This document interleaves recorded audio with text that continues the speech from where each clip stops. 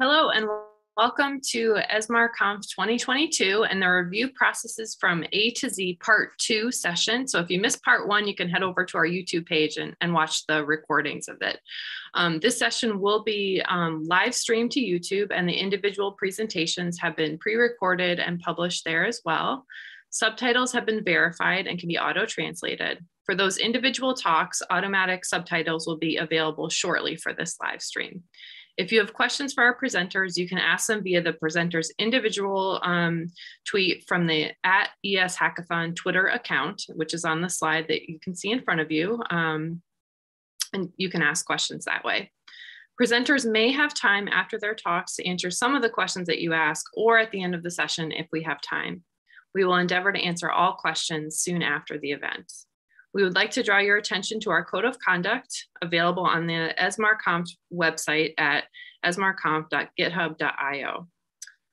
So now I would like to welcome our first speaker, Steph Zimsen from the University of Washington.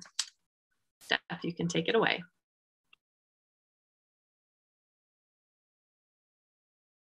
Hello, I'm Steph Zimsen. I'm a systematic reviewer at the Institute for Health Metrics and Evaluation at University of Washington in Seattle.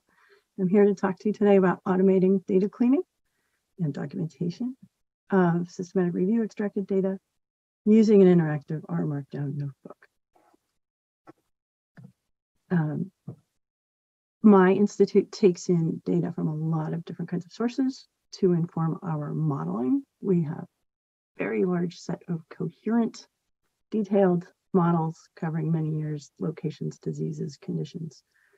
The Global Burden of Disease Project. We've got other global scale health projects going as well. We do about 40 systematic reviews a year. These take in peer-reviewed scientific, primary scientific lit, and fit them into our research databases so they can inform those models. A quirk of our institute is that the extracted databases usually are handed off to a different person from the reviewer for analysis and modeling. That lets data set cleanup fall through the cracks and can get left off at the handoff. So we've got a problem with that. The data extracted by hand are inherently messy and patchy and inconsistent. Uploading messy data wastes computer infrastructure, analyst time, reviewer effort in getting those rows that never make it in. And if the data set ends up biased or has incorrect numbers in it, that can lead to unrealistic models. A systematic approach to cleaning these checklists, once we have decided the extractor should clean it before handoff. The next systematic step is to do checklists, but that can be very tedious to go through in Excel. Making the computers do the checks saves some of that tedium, and extra usefulness out of that is that the code is reusable. And one more step to make it even easier, an R-markdown notebook allows even easier code-based checks. An R-markdown notebook acts a lot like a lab notebook where you can take notes and paste in your experiment, or actually run your code, put in figures, all those kinds of things, detail it and print it out as a copy of what you did. So you get the documentation out of it as well. I have a repo holding all of the code that I'm presenting here today, and that will be available. I'll post that again at the end. I want to talk to you about the code in the automating the cleanup. So the previous iteration that it runs, we had a script that launched functions with a configurable set of inputs just in R, and that works great, but it's a little fiddly to get it configured. What I'm working on now is this interactive notebook, and it doesn't run yet. So to demo today, I'm going to show you the example data set I came up with, give you a live demo of the working code, and then a narrative tour of the notebook. So my test data set, I won't go into the details, but it's got a lot of different kinds of fields in all kinds of different areas. It doesn't have it's not a huge extraction, but it would be tedious enough to do this by hand. But we have an internal policy to not share unpublished data. So I needed to find an example data set to share with you. Infectious Disease Data Observatory to the rescue. They're an institute at University of Oxford in the UK. They have several published data sets from systematic reviews. One of them is soil transmitted helminths, such as hookworms. That is like the data that it's one of the causes we extract in our neglected tropical diseases team. And from what I can see, the data use policy says I can use them this way. So there's a script to download their data, prep a data set similar to mine with it so that the test will work fine. And I've got that script on the repo. So here is a glimpse at this example data set. I'm selecting some fields that I will talk about later. These ones are going into a unique key in a minute, but gives you an idea. The next step is to show you the working code based using this example file. This code came out of a final project for a class I took last term at Health Metric Sciences here at UW with fabulous collaborators, Rose Bender and Ali Eastis, stellar graduate students in our department or institute. And there are 3 files I'm going to talk about next. The 3 files are here. Here we are in my RStudio document. I've got a README file. We've got the Save Report parent file, and we've got a configurable file as well. We've got, I'm showing a little bit of the check functions as well. I won't get into those, but they feed into this one. So the README shows you what it's about and how it works. Gives you broad instructions on setting up the config script that collects all of your inputs in one place and saves it as a set of arguments accessible to the parent script. And the parent script runs them and calls those child scripts over here. It saves everything out as a report of what rows failed which tests with which columns. So we'll talk about those in a moment. Here is the parent script where users update two file paths. Everything else is either the function scripts or the details from the config file or the data, the input data. And the rest of it just runs. Here's the config file. I've set it up already to match today's demo, so I'm just going to run it, but we start out defining the source directory. Can't read this anymore. Let's watch that instead. And the path to the input data, path to the output root and directory, and create a whole new directory out of that with a internal folder dated with today so that you don't get confused and get things stacking up too much on top of each other. Here are the checks themselves. These are the input arguments to the different checks for missingness, a check for duplicates, a check for valid values within a column. So the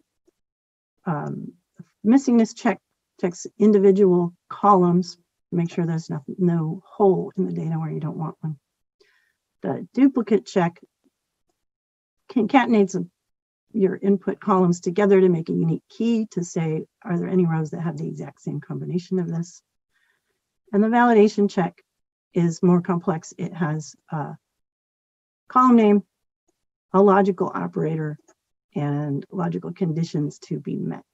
So if we want the minimum age to be less than 19 in this example, if it's not less than 19, it will flag it for us. So how far we got? We got the output directory. Let's start writing down the, entering the criteria for the validation checks. And then this saves all of these inputs as an RDS file elsewhere, which will be called again by the parent file. Again, the parent file has directions. It says just update these 2 items. So there they are. And then we can run all the other functions. So here we are collecting a list of functions to run and sourcing them. This is the call that gets them to actually be a thing to be able to be called upon. Load some packages. Here's where we import the arguments from that RDS file that we saved out. Here's the data table. Sorry, here's the input data. Loading that up. There we are. We've got observations and rows, columns, observation rows and field columns. And that is everything. The rest of it is just running what we've already asked for. So here's the missingness check. We have 1 observation with missing values in this column, in this row. Here's the duplicate list. This is handy when you've fixed everything. You're going to get answers that say no duplicates found or no other errors found. Finally, the last one. 10 observations that don't meet this last criteria. And then we can save all this. We get out of this A, repeats it all over again, but we get a print and it tells us that our output is saved. So we have documentation on which rows need which fixes. Super, super useful. It's a little crude as you see from the output there, but it is still going to be useful. So that worked. Let's look at how far we've got with turning that into an R-markdown notebook to make it even easier. Got a file name here for you. I do have to give credit to people who have helped me get this far. Not quite everything I know is from Jenny Bryan, but the book to help set up your R projects and your R Studio and your Git and everything working nicely together. Super useful, as is the code chunk options from UEZ and all of their markdown help. Here is my R notebook, my R markdown notebook in R Studio with the usual YAML. The output is set up to be a notebook. It has a standard setup code chunk. Load some packages at the top, and then instead of a README, I've got that here in the notebook of what it does. This is very similar to it's just reformatted, same thing as we just watched. I'm calling this section a form to fill in instead. For each of these sections, we've got narrative instructions and a syntax formatted example, including there's my one I just showed you in the other plain old R setup. I've got some places for feedback commented out right now so I don't get error messages with instructions. Some of this has instructions of there's nothing for you to do here, but again, more feedback. Then I've got the 3 checks for missingness, duplicates, and valid values. And each of these has an explanation, an input section, an output to expect, and then directions. 2 directions for this one because you want to define what's missing. You can add to the previous stuff just by adding another or in case you have, say, a numerical null. And this is still part of looking at missingness. Which columns to check? Again, formatted blanks and formatted examples. Here's the duplicates again. This one, more explanation, inputs, results, directions. formatted blank, formatted examples, and the more complex one for checking for valid values with explanation, inputs, results, directions, formatted examples. We've got the end of the interactive part clearly marked, but also here's some information for you. Find your report at here. This part says still run the code chunks, but what the cleaning steps are. So cleaning steps automatically done. This is still formatted just like the other one. I will do some refactoring, but it's still keep reminding people to run the code checks, source the functions, run the functions, write the report. Same thing. Easier for a lot of people to read and manipulate. Let me go over again what I showed you. So if you have a problem with no cleanup at all, you've got fewer usable rows of data, you have a waste of time, among other things. We don't need that. Checklist is a systematic first approach. The configurable script takes away a lot of the tedium and potential for human error of just missing things. That high attention, low intellectual reward work is really draining. Computers are great at it. Make them do it. The R-markdown notebook is easier to use for a lot of our systematic reviewers, including me to some extent, who are less code proficient. Again, we've only got so much of that attention to spare. Let's save the cognitive effort for doing systematic reviews.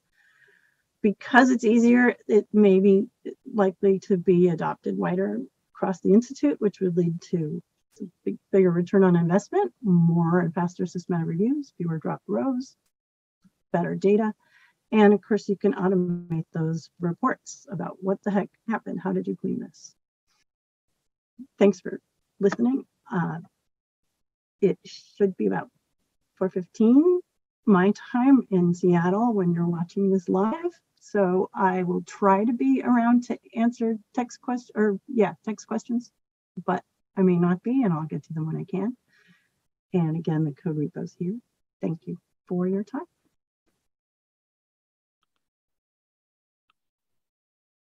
Thank you, Steph, for a great presentation, and I'm delighted to say she is around for questions at the end, so we'll get to tap you for resources then.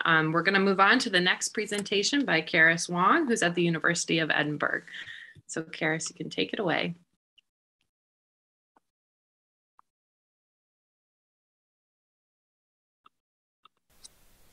Hello, my name is Charis Wong. I'm a PhD student, Neurology Registrar and Clinical Trial Fellow based at the University of Edinburgh. Thank you very much for asking me to speak today about my project, which is developing a data-driven framework to identify, evaluate and prioritize candidate drugs for motor neuron disease clinical trials. As a bit of a background, motor neuron disease, or MND, is an incurable and fatal neurodegenerative disease. We only have one approved drug in the UK called Riluzole, and this was actually approved back in 1995, and that prolongs life by an average of 2 to 3 months only. This is despite many promising preclinical studies and clinical trials in the meantime. So essentially, after 26 years, we do not have any new drugs in the UK. There are several other drugs like edaravone approved elsewhere, but most of this have very little or modest survival benefit at best. We did a systematic review to try and understand the challenges in MND trials and to learn what we can do better.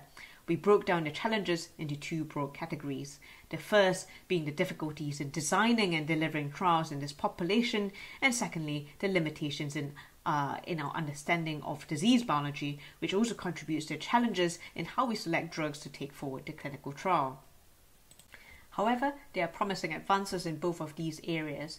In trial design, we have the MND SMART trial up and running in Edinburgh and across 15 other sites in the UK. SMART stands for Systematic Multi-Arm Adaptive Randomized Trial. This is one of several adaptive platform trials in MND, including the Healy ALS trial in the States and TRICAL's platform trial plan in Europe. All of these trials are multi-arm trials, meaning they compare multiple drug arm against a placebo arm or dummy drug arm at any point of time. A shared placebo arm means we need a smaller sample size overall to get a definitive answer on whether drugs work. They are also adaptive, meaning at set analysis stages, drugs which are not effective are identified early and drop, and drugs which are effective are taken through from stage to stage, including from phase 2 to phase 3 seamlessly. Using this design, we are also able to add new drugs to the pipeline to be tested, rather than starting standalone trials from scratch. We therefore now have a way of testing more drugs quicker in a much more efficient way. So the question now really is, how do we best select drugs to take forward to clinical trial? There are two ways of thinking about this. So one is push trials, where we say the evidence for a drug, say from preclinical mechanistic studies, is so good that we must test it in a clinical trial. Historically speaking though, MND trials have relied on small and often not reproducible animal studies to inform drug selection, and this has not been very successful to date. And this is also likely owing to the complex disease biology which we have not fully understand. The other way to think about trials, drug selection for trials, is pool trials, where we say we have a horrible disease and we need to try something. So what's the best drug we have available to try? To decide on this, we could look at the entirety of the evidence base, including studying different types of data, rather than solely relying on small animal studies. So this is the framework that we developed for this purpose. We use different domains of data, shown here on the boxes on the left, to identify, evaluate and prioritize drugs to take forward to clinical trial. So this is a modular framework, which means in future, if we have other domains that become relevant and available, we are able to add them on. Currently, these are the domains that we are using. So first, we've got the published literature, which is informed by Realizer or repurposing living systematic review. This is a 3-stage systematic review taking into account the clinical literature of MND and other neurodegenerative diseases which may share similar pathways, as well as animal and cell study literature. We also use data from experimental drug screening, which are from my colleagues at the University of Edinburgh, and they are working on different screening methods and models, including using stem cells derived from people with MND. We use data from these two domains, as well as other data, for example, from the target ALS, RNA-seq data, to do pathway and network analysis, so thereby identifying pathways and networks of interest, which we can then map to drugs of interest. We also mine drug and trial databases for data on safety, feasibility, and pharmacological data. We also harness expert opinion. So we will incorporate all of these data from different streams and to generate an integrated candidate drug list. We use an interactive Shiny app called the iCan MND Shiny app to visualize this and filter drugs according to overlapping categories of interest. This can help trialists prioritize which candidate drugs we should evaluate in more detail. For drugs which they have prioritized for further evidence generation, synthesis and reporting, we would then produce living evidence summaries. These are summary of the data across the different domains, which we keep continually updated, so at time points in keeping with trial adaptation, the trialists will have access to current curated content for each prioritized drug. We report this using a Shiny app called the MND Source CT Shiny app. For the Realizer component, we do a 3-part machine learning assisted systematic review. So first we have a systematic review of the clinical studies in MND and other neurodegenerative diseases which may share similar pathways, animal in vivo studies in MND, as well as human stem cell studies in MND. Each of these takes for its starting point updating the automated living search of PubMed using an API-based in SERV, or the Systematic Review Facility platform, to retrieve new publications. SERV is a free-to-use bespoke web-based application for systematic reviews developed by the Ramirez group. We then use a machine learning algorithm based at the epicenter to screen citations for inclusion. Next, using R, we run regular expressions on the included publications to identify the drug and disease study. We then generate a table listing all the drugs and the number of publications for each of the disease. We then run this against a second algorithm in R to filter drugs by a logic, so taking forward drugs which have been described in at least one clinical publication in MND, or where they have been described in clinical publications in 2 or more other diseases of interest. The trialist filters this list further based on biological plausibility, safety, and feasibility. We then annotate and extract data using SIR for the 3 reviews for all the included papers for prioritized drugs. For the clinical review, we score each drug based on drug efficacy, safety, study size, and quality of studies.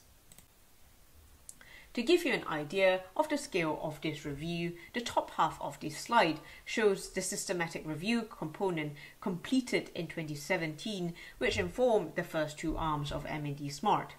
As you can see, we have a large corpus, more than 40,000 publications across the reviews, and from there we have identified 146 drugs, which we eventually narrowed down to 22 drugs which have favourable clinical and preclinical data. So the reviews form a robust evidence base to inform expert panel discussions on drug selection. However, it is by no means a small undertaking given its scale. So to make it more feasible for the current iteration, we now incorporate automation techniques to our current workflow shown on the bottom half of the slide. The components incorporating automation are color-coded here in pink. As mentioned earlier, we use SIR for annotation and data extraction, which enables efficient crowdsourcing. We currently have a group of more than 60 reviewers. We use workflows in R for data analysis, scoring, and R-Shiny for visualization. Next, I'll show you a demo for our Shiny app to identify candidate drugs. Here, we can choose categories of interest, for example, drugs listed in the drug screening library, drugs which cross the blood-brain barrier, drugs which shows a signal in any of our domains of interest, and drugs listed in the British National Formulary. Depending on which categories you choose, the app will plot a Euler plot to show you where how many drugs lie in each category. For drugs meeting all of the categories that you selected, this will be tabulated in the table below. So this is one way which the expert panel can use to prioritize which drugs or which groups of drugs should be evaluated in more detail. For prioritized drugs, we present a living evidence summary in this Shiny app called the MND Systematic Online Living Evidence Summary for Clinical Trials, or MND Source CT for short. First, we have our drug table to summarize the systematic review component. I apologize for redacting the drug names here. As I mentioned earlier, we score each drug according to efficacy, safety, study size, and quality of studies, as well as number of publications. We rank each drug based on their scores. We are also able to summarize the animal in vivo and in vitro survival and cell death data respectively where available. We also use interactive heat maps to visualize all of these data. To provide an idea of what the current data are based on, we have a living Prisma diagram for each of the reviews showing how many publications are identified, included, and annotated to what degree. We also provide an overview of the quality of studies included for the animal in vivo review as shown here. For the clinical review, we are able to provide an interactive sunburst plot to give an overview of the studies included. So this shows the drugs and disease studied, type of study design, and for interventional studies, what phase the studies are in.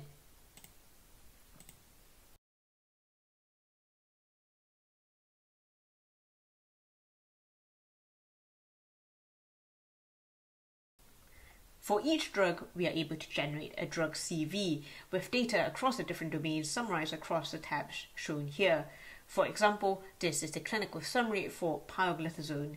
For the animal in vivo review, we are able to select outcome of interest, an animal model of interest, and the Shiny app will plot a forest plot for that outcome and model for the drug of interest in this area below.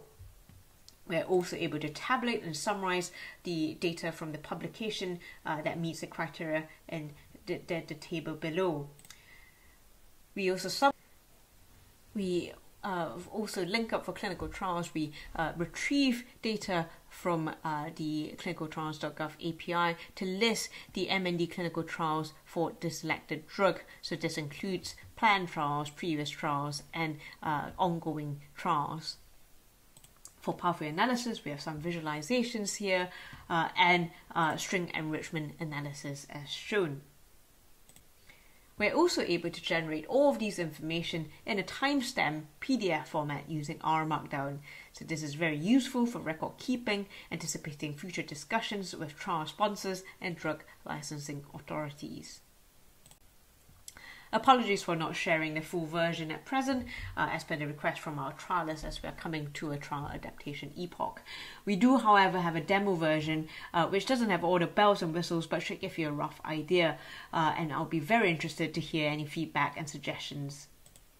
That's all from me today. Thank you very much for listening, and thanks to my supervisory team, Professors Malcolm McLeod, Professor Siddharthan Chandran, Professor Neil Carragher, to the Camarades Group, the MND Smart Drug Screening Group, and the Realizer MND Consortium. Thank you very much for listening. Thank you, Charis, and we're looking forward to seeing the full version live when it's available, obviously. So now we're going to turn over to our next and final presenter before we head off for questions. Vincent Ramirez, you can take it away. And Vincent is from the University of California, Merced. Hi, my name is Vicente Ramirez. I am a PhD candidate at the University of California, Merced, in the Department of Public Health. I'm presenting a talk titled Sniffing Through the Evidence, Leveraging Shiny to Conduct Meta-Analysis on COVID-19 and Smell Loss. A quick recap is that the SARS coronavirus 2 appeared in late 2019 and began to spread globally in early 2020. With the start of the global pandemic, countries worldwide declared shutdowns and mandatory self-isolations. Reports that around this time began to emerge of strange symptoms occurring alongside this virus. These symptoms often occurred in other respiratory viruses, but there's a magnitude to which they occurred in COVID-19 patients that was causing for alarms to be rang. A lot of lights were shined on smell loss during this time. Smell loss occurred in other respiratory viruses, but it was not as prevalent as it was in COVID-19 patients, and it was occurring without nasal congestion, which was odd. We can talk about the chemical senses, but let's not get too deep into them. I think the most important thing to realize here is the way that we describe our senses. It's a little bit different than what the biological definition is. For instance, we know that flavor is composed of olfaction, gustation, and chemesthesis. That is, our sense of smell, our ability to taste, and then the general chemical sense that makes up things like spiciness, or menthol, cooling, or numbing. We'll say something like, that tastes really spicy. Or, we have a dessert that has a little too much orange zest in there. I'll say, oh, that's too citrusy for me. It tastes too citrusy. When I say it tastes too citrusy or it tastes too spicy, I'm using both of those terms incorrectly. But it is common in the English language to describe both of them as taste, because what we describe as flavor is taste. And so this does not match with the biological definition and with the medical definition. It's important to consider this when we describe patients self-reporting their symptoms, saying, I've lost my sense of taste. It could be that they've lost their sense of smell, a major component of flavor, and they're mistaking it as taste loss.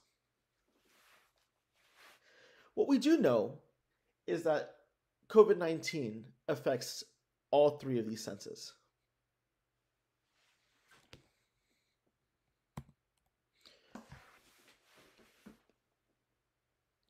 When we start out our analysis, we aim to examine two main points.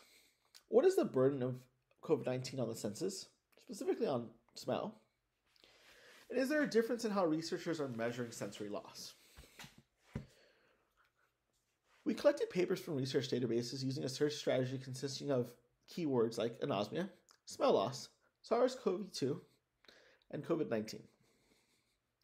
We set out specific criteria used to eliminate papers into our analysis. This was there data available? Was a PCR test used to diagnose COVID-19? And how did they recruit participants? Two of our co-authors then qualitatively rated each study based on criteria which may measure the level of bias for each study. This risk of bias assessment was done to make sure that studies were representative of the populations we wish to measure, and that there wasn't any inherent bias in the methodology. We found that 6 out of 34 studies used direct measures or objective measures to measure smell loss. These objective measures can include things like smelling a series of chemicals and identifying them. They're commonplace in diagnosing olfactory disorders and are used in the clinical setting and the research setting. 28 out of 34 studies use more subjective measures. This includes self-report, questionnaires, phone interviews, and surveys. Our random effects meta-analysis gave a pooled estimate of 77%. That is, 3 in 4 patients with COVID-19 will lose their sense of smell. This is for the direct measure. For the more subjective measure, we have 44%. This is a huge discrepancy between the two. But what is clear is that COVID-19 is causing smell loss at magnitudes that are several times higher than seen with other respiratory viruses. We can take the direct measure at face value. It's used to diagnose olfactory disorders in other settings. If we assume that 77% of people are losing their sense of smell when infected with COVID-19, then we can also assume that only 2/3 of them are suffering from COVID-19 recognize their symptoms. That is where this 44% comes into play.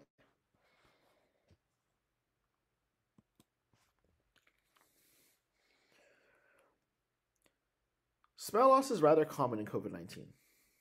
This can be seen in our meta-analysis and throughout the literature. And it's less common in other respiratory viruses. It exists in influenza, but nowhere near at this level. In fact, there's a paper here that has the title, "Recent Smell Loss is the Best Predictor of COVID-19 Among Individuals with Recent Respiratory Symptoms."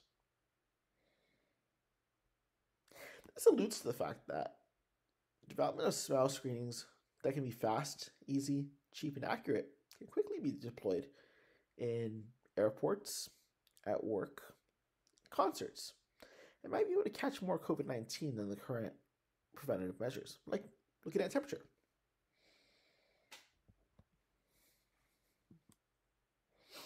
It's also worth noting that the level of symptoms has changed between variants.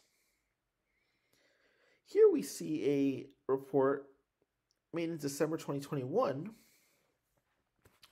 comparing the Delta and the Omicron variant. We see that there's a significant difference between reportings of loss of taste and loss of smell, with the Omicron variant reporting much lower levels.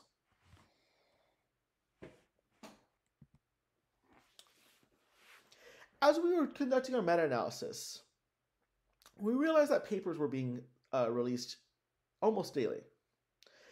The literature was moving fast, and so we needed to move with it. We decided to make a web dashboard which can constantly be updated and the findings can be disseminated to our research community.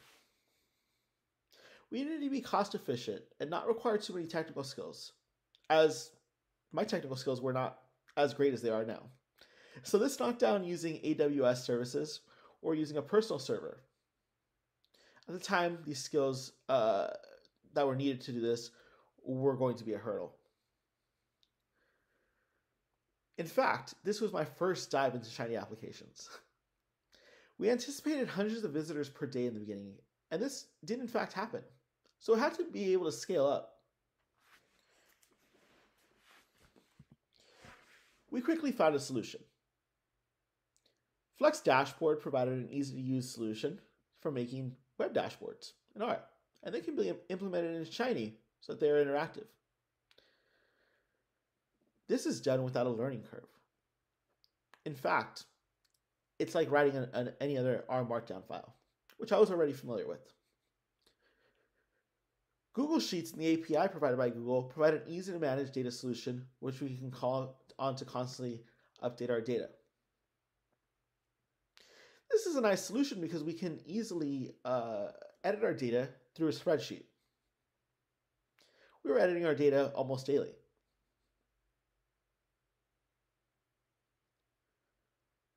ShinyApps.io also provided an easy-to-use solution to host the application. It was both cost-efficient and required almost no technical skills to get it running. We were also super grateful to R Studio as they provided us with over a year of hosting for free because we were hosting a coronavirus-based web application. This was really helpful considering that I'm a graduate student. Before we jump into the Google Sheet and the COVID-19 dashboard, I want to give acknowledgement to our co-authors. Danielle Reed is the PI of the study and the Associate Director of the Monochemical Census Center. Mackenzie Hannum is a postdoc in Danielle Reed's lab and is a co-first author on this paper. Sarah Lipson, Ararcha Scala, Riley Harriman, Sarah Marks, and on the next page, Riley Koch helped review papers, maintain our database, and really carry a lot of the groundwork that was done. The study would not have been done without the constant and daily work of these members. Polly Joseph is a researcher and clinician who has helped us understand much of the clinical implications here. And Kailu Lin is a co-author who helped review and validate the analysis prior to publication.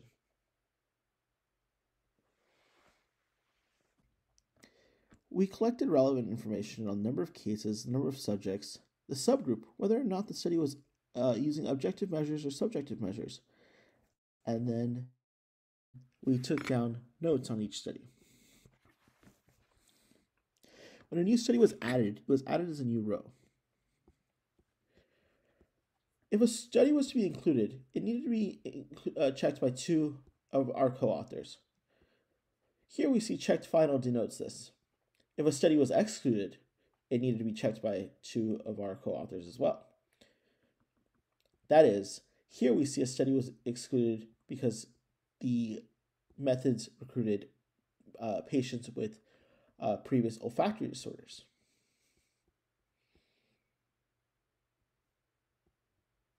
Here, a study was excluded because there was no data available.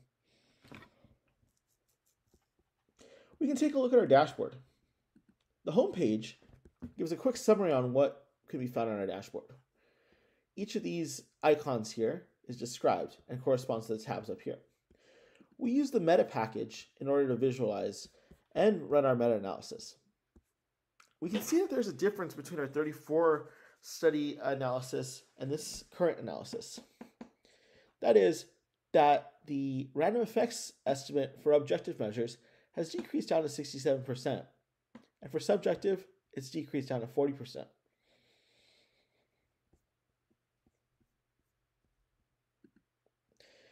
We can also visualize where studies are coming from.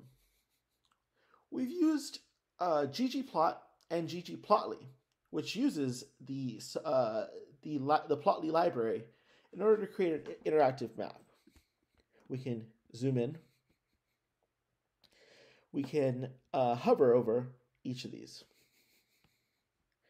We see that an abundance of studies comes from Italy, the US, Turkey, India, France, Spain, Germany, China.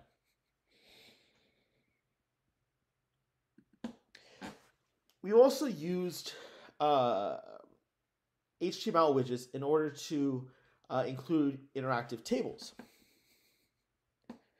Here we have a table of each of our included studies, which we can sort by the number of subjects included, or whether or not the study was objective or subjective. Here we have a list of our objective studies.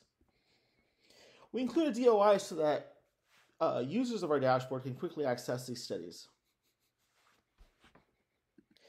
Excluded studies are also important.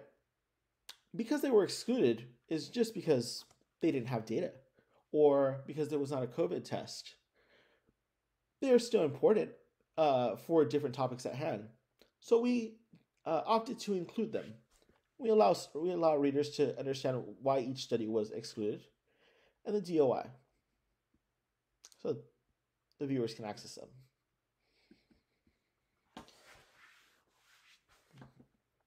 We have the source code for the original analysis on GitHub, and we include our contact information, as well as a little bit of a background on each of us.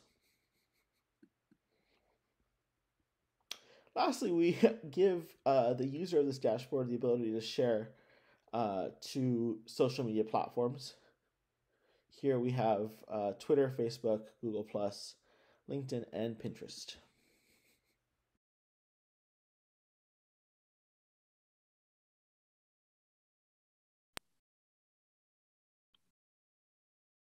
Thanks, Vincent, for sharing with us that really interesting project and ways your team addressed it. I know we'll have some questions from Twitter around your integration of those different platforms. So thank you. We do have time for some questions now, so I'm going to encourage everyone to submit questions as you think of them. And of course, if you think of them later, we can answer them later. I did want to start with a question for Steph from Matt Granger on Twitter. And this is actually a question that I was really thinking about, because I think the work that you presented really addresses a key issue in this field, which is, what do you do with such messy data, especially if you're kind of taking over at the evidence synthesis stage, working with someone else's data and trying to figure out, you know, how to make it usable, right? Without too many headaches. And so Matt asked a question, what would help, if anything, at an earlier stage to sidestep the need for so much data cleaning so that there isn't, you know, that headache kind of at the end? There's things that we do, such as putting rules on which column can have a null value and which one can't. And there's data validation that you can build into the Excel file that we use to allow certain values or not. But you can override those accidentally or on purpose. One of the things that makes them messy is that as you're doing the extraction, you learn about your data set, the data available, what people are reporting. And so you might come up with new columns that you need to fill in, or you may figure out, oh, we need to change how we're doing this. And the important thing is to go back and fill those in. And that it's hard to go backwards. It's much easier to just keep going forwards, keep reporting to whoever you're reporting to that I got this many more done. But you have to go back. And whether you're doing it at the end in a massive cleaning push when you get a list of the rows that need help, or if you do it when, oh, I just had this meeting with the person who's going to be using the data, and we changed our mind about how we're handling this one inclusion or exclusion criterion or something. Go back and fix it. Take the time to go back and fix it. But the real answer is it takes time. So. Yeah, and so yeah, that definitely pulls in the theme of what Terry talked about having a good team, and really, you know, having good leadership of that team and good oversight so that folks feel like they can have those conversations as the review is going on, and that data can kind of be cleaned in an iterative process. And good communication within the team, so that it's perfectly fine to say, oh, wait, I got to take, you know, some hours and go back, and we just made this decision. I got to go apply it retroactively to the previous rows. Right. Yeah, I think one of the, yeah, well, and I think as a leader of a project like this, emphasizing to your team members that you're learning as well in this process, right? And that it's that it's okay to make mistakes, and you go back and fix them, and we talk about them, and we move forward. We have a procedure that includes, after you've extracted 10 papers, go have a meeting with the modeler and talk about it and learn from it, and then do it again after 30 papers. So you're still learning by 30 papers of what the data landscape is like. So yeah, definitely an iterative process for sure. Thank you, Steph. Charis, we have a question for you actually about your experience and what it's like kind of working in a topic where transparency may not always be feasible or may not always be encouraged. And I should also mention, like, you all as panelists can jump into it with questions and further discussion. I don't have to kind of take over. So. Yeah, I agree that's tricky with intellectual property being an issue with clinical trials. So we are still working on it. So certainly from my point of view and from my primary supervisor point of view, we are hoping to nail down a policy where we say the work is funded by from the funding pot from the trial. So I think it is reasonable that they have steps of the data, but at some point there will be too much data for us to be using as a group, and we need to be releasing it to maximize the impact of what we have accumulated. And I think that's right. So we are hoping in future to say, we would release fully the data that we have, perhaps with a bit of a lag, so perhaps looking at 6 months to a year of a lag to what we have accumulated so far. That hasn't been set in stone yet, but that certainly is what we're working towards too. But I think from a more general perspective, it is a challenging area, I think, especially when we are working for us, we're working across different groups, and there's certain data from other groups which is given to us for internal purposes rather than external. So just making sure that there are good agreements between the different groups working together of what is shareable and what is not, and at what stage are we planning on sharing the data. So we are striving to make it more open and transparent, as I said, to maximize the impact of what we have. Yeah, that makes a lot of sense. And it sounds like kind of negotiating and navigating that ahead of time before you've collected the data can be a key part of making sure that that's possible. Vincent or Steph, I noticed you guys kind of nodding along. Did you have something to add to that? This question about data transfer? No? Okay, great. Well, I have another question. This one is for Vincent, really around your experience with learning these tools and using them to bridge kind of the learning barrier from R to Shiny, specifically kind of what your experience has been like with that process. Yeah, so I'll first point out my experience probably is not unique. There's a million tools out there, and there's a growing list of tools. All of them are they all have their unique capabilities and unique strengths. Yeah, it's I jumped in, so I thought that the our community in itself does a wonderful job at documenting these tools and providing these tools. I think that I'm repeating myself, but really, there's just a myriad of tools that are there. You can do a lot of creative things with these tools. This is in the grander scheme of things, something rather small that we did, but it shows really these different sets of tools that can be kind of put together to create something new. In our experience, we were faced with a problem where data was coming out almost daily on a problem that was really, really new. This was 4 months into lockdown, but I think that the same application can be done on a problem that data is not coming out very often, where reports come out once or twice a year. It's a very slow moving problem, and so an update to the broader community can be useful as well. And knowing that there's other tools out there to go and facilitate this very easily, even for people with very little technical skills, very little R background, is just wonderful.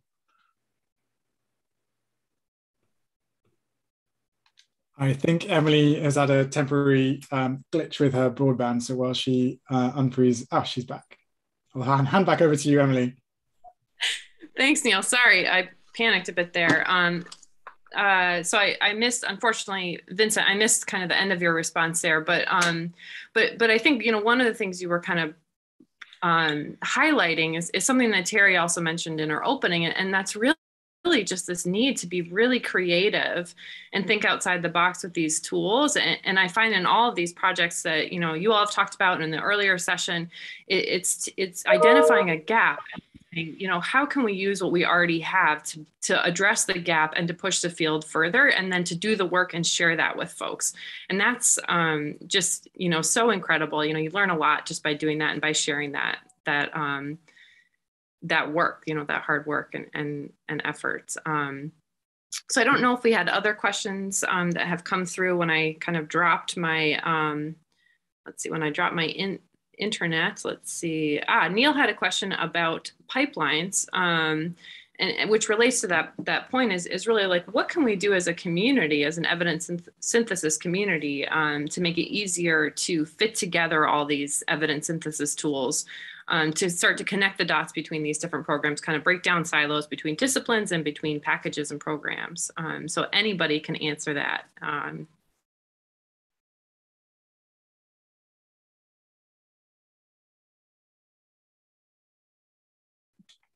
Well, in a sense, isn't that what we're doing here? I mean, I come from public health and I'm a geneticist. I think there's ecologists here and sociologists and everything, and we're kind of, facilitating that right now.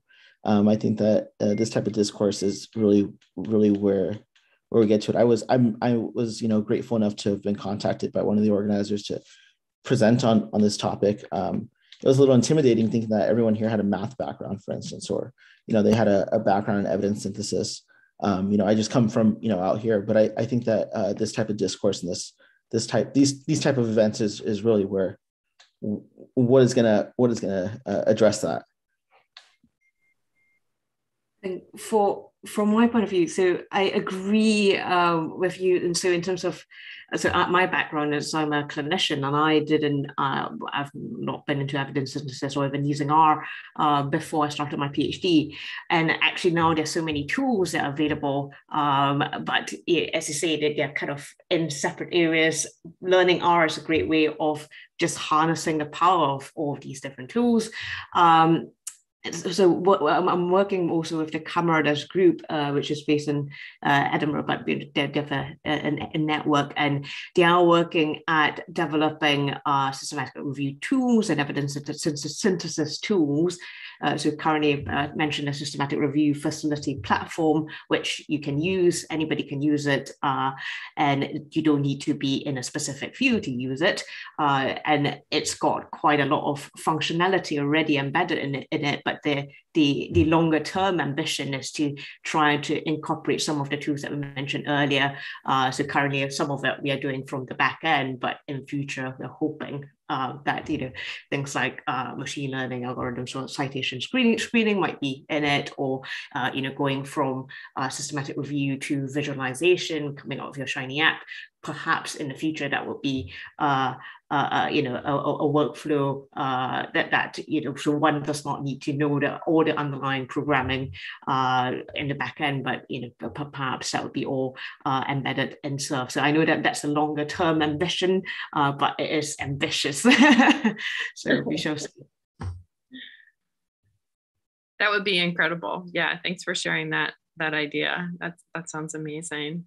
Well, I'm looking at the time. It looks like we're just about nearing the end of our session. I don't see any other questions. So I think what we may do is just direct people to ask questions on Twitter, interact with the videos. They'll be uploaded shortly. And thank you all for presenting and for being willing to discuss your work, and just for doing this work and sharing it with all of us. So we look forward to seeing everyone.